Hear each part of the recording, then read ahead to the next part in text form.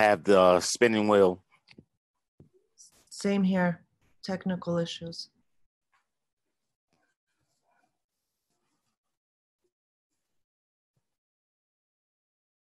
Somebody is recording. Okay, just give me a second while we resolve this issue.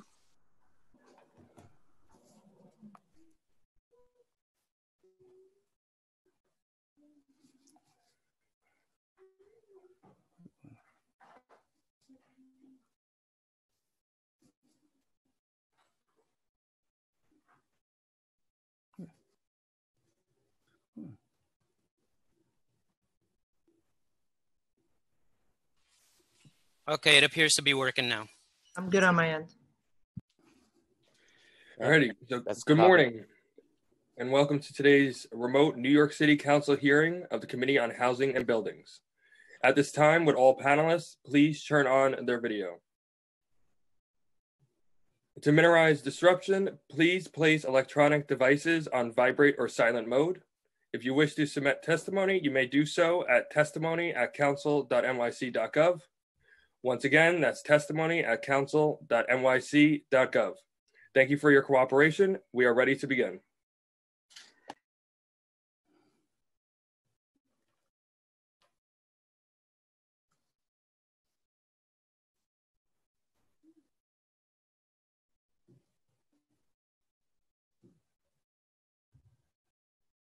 Am I muted? You get to go, Chair. I'm ready to go? Yes. Good morning. Today, the committee will be hearing a bill related to booking service reports on short-term housing rental transactions. Local Law 146 of 2018 requires short-term rental platforms that provide booking services to report certain information about their transactions to the Office of Special Enforcement. Shortly after this law was enacted, rental platforms Airbnb and HomeAway filed lawsuits challenging it. On June 12th, a settlement was reached between Airbnb and the city, the terms of which include amendments to Local Law 146. This pre-considered intro, sponsored by Councilmember Rivera, would provide the amendments to Local Law 146 outlined in the settlement agreement with Airbnb, including redefining the scope and frequency of the information reported. This will in turn assist the Office of Special Enforcement in its efforts to enforce laws related to short-term housing rentals. We expect to hear testimony from the Office of Special Enforcement, as well as any interested members of the public. I believe that we'll hear an opening statement from the bill's sponsor, Carlina Rivera.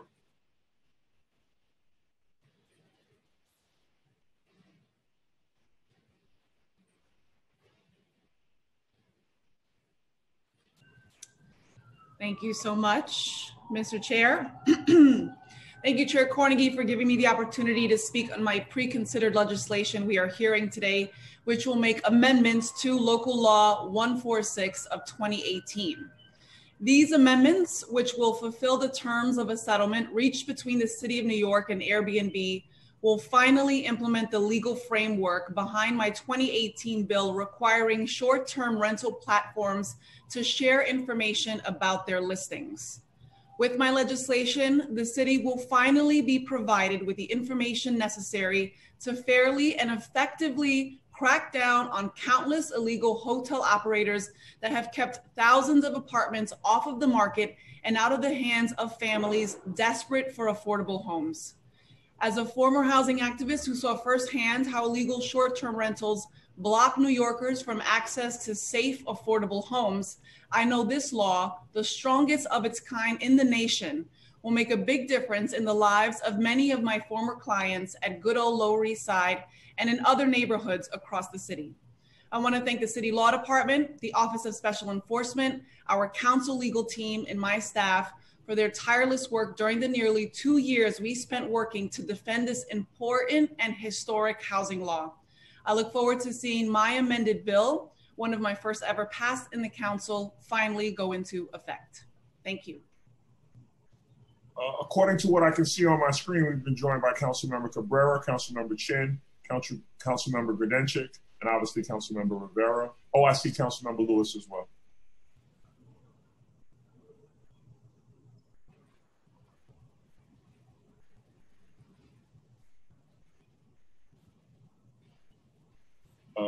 So are we ready to move to our testimony? Sure. So I'm Audrey Sun. I'm committee to the counsel to the City Council's Committee on Housing and Buildings. Before that, you will on a few housekeeping matters on to testify, at which point you will be unmuted by the host. I will call on panelists to testify. Please listen for your name to be called, as I will periodically announce who the next panelists will be. We will hear testimony from the administration first, followed by any testimony from the public. During the hearing, if council members would like to ask a question, please use the Zoom raise hand function and I will call on you in order. We will be limiting council member questions to 5 minutes, including responses. I will now call on the administration to testify. We will be hearing testimony from Christian Klausner, Executive Director of the Office of Special Enforcement. I will now deliver the oath to the administration. Please raise your right hand.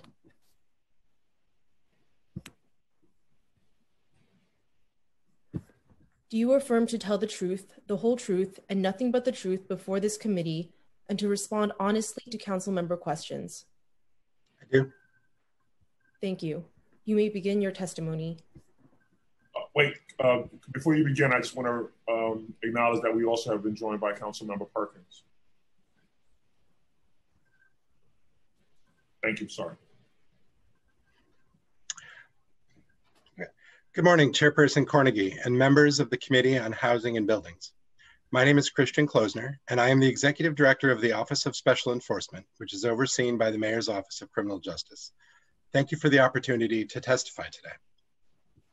OSC's mandate, originating from a mayoral executive order in 2006, is to coordinate efforts across city agencies to problem solve around emerging issues adversely affecting neighborhood cohesion, livability, and safety. OSC has served this function in numerous issue areas, ranging from long-standing involvement in illegal massage parlors and dangerous clubs to newer work streams required by the pandemic, in particular, safeguarding restaurants from exorbitant fees charged by third-party delivery apps and ensuring businesses and residents are in compliance with health guidelines put in place to prevent the spread of COVID-19. The vast majority of OSC's work, however, since 2015, has related to addressing illegal short-term rentals occurring in the city's permanent residential housing stock.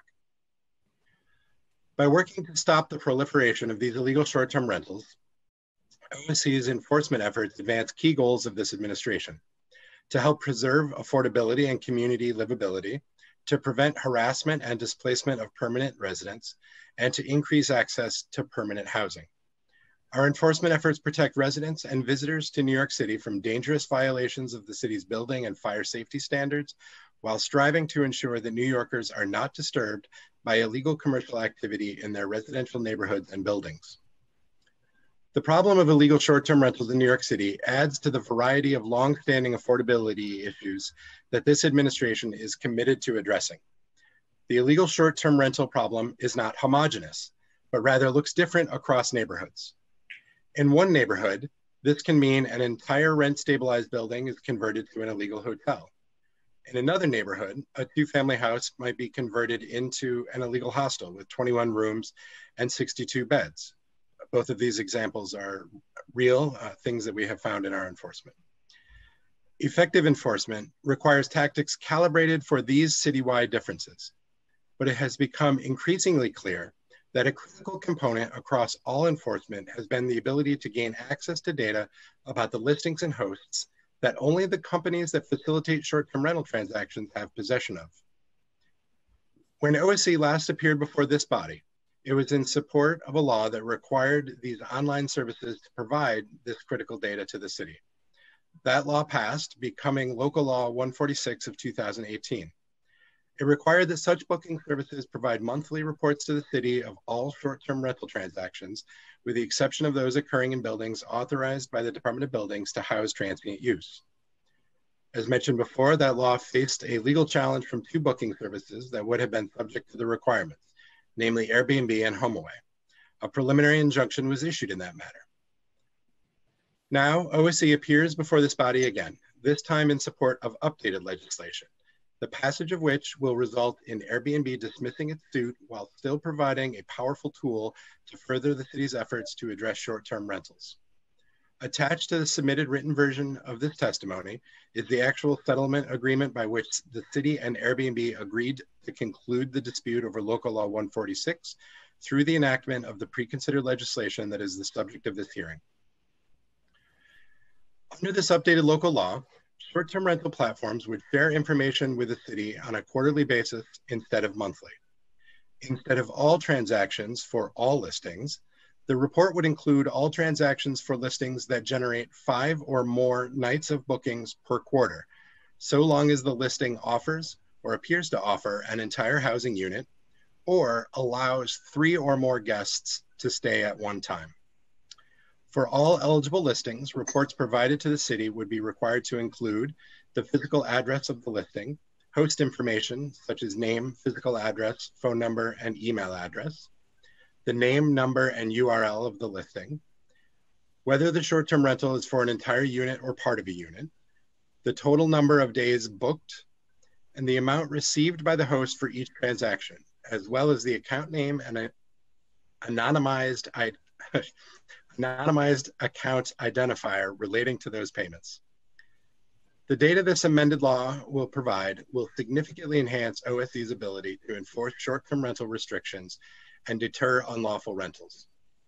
It is critical to note that this amended law does not in any way change what is or is not legal in New York City. Indeed, the legal framework for short-term rentals is reflected in the legislation's terms.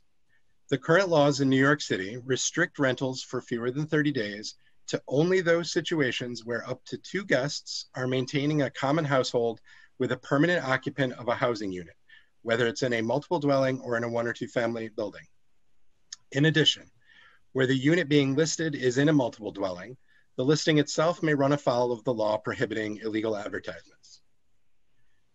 The fact that certain transactions for certain listings will not be reported does not mean that those transactions or listings are therefore legal. While listings offering only a part of a unit with 2 or fewer guests allowed may be legal, OSC has repeatedly encountered and will remain vigilant to those hosts who attempt to evade scrutiny by dividing whole apartments or buildings into a series of private listings. These kinds of arrangements not only can result in the removal of 1 or more units of housing, they can create egregious safety conditions for the occupants. OSC will apply traditional methods of enforcement to address this subsection of the illegal short-term rental market. In addition, the little guy exception for listings that are rented for fewer than 5 nights per quarter does not mean those users will never receive an inspection or violation. Instead, this little guy exception to reporting means that the city is keeping to its stated intention not to proactively focus its efforts on those who infrequently rent out the unit of housing they live in. If the low-level use results in disruptions to the community sufficient to prompt a complaint, OSC will still respond and take appropriate action. In conclusion, this revision to Local Law 146 will still provide the city with a majority of the data needed to effectively address illegal short-term rentals, while at the same time also resolving several of the concerns raised during the litigation and in the preliminary injunction decision. The Office of Special Enforcement commends the Council for its swift action to realize the terms of the settlement by introducing the legislation that will end Airbnb's lawsuit against the city and urges its rapid passage. Thank you. Thank you for your testimony and for our close working together on these issues. I'm going to now call on council members to ask questions in the order that they have used the raised hand function. Council members, please keep your questions to 5 minutes, including responses. The Sergeant at Arms will keep a timer and let you know when your time is up. I will then come back and share questions after I've allowed my colleagues to ask questions.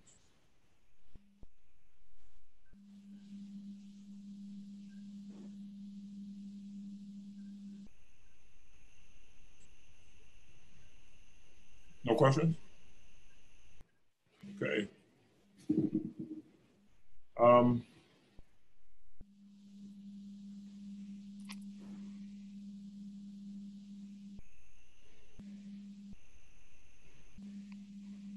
Actually, do we want to move directly to, since we don't have any questions, I don't have any questions, my colleagues don't have any questions, can we move to the next panel? Thank you so much for your testimony. Thank you, Chair Cornegie, and thank you to the council members for receiving my testimony. Have a great day. You too. Thank you. I believe we don't have any members of the public that are registered to testify at today's hearing. So Chair Cornegie, I will just turn it back to you to close the hearing. So again, this has been an issue that has plagued the city. I want to thank my colleagues, in particular, Carlina Rivera, for working really hard to make sure that the affordable units are protected and that nobody is left vulnerable, especially during this particular time. It would have been a travesty. So timing is everything. I want to thank you so much for allowing this to happen. I believe, hold on one second. Did you accidentally call me Helen Rosenthal? Or do you have a question that before we close you'd like to ask? So we are going to commence this hearing. Looking for my drumsticks. Oh, here we go. Thank you so much for your participation this morning. Thank you, colleagues. This is unfortunately the only way we get to see each other in this time. So thank you so much for showing up this morning. Hey, Margaret. Hey, Fernando. Thank you so much.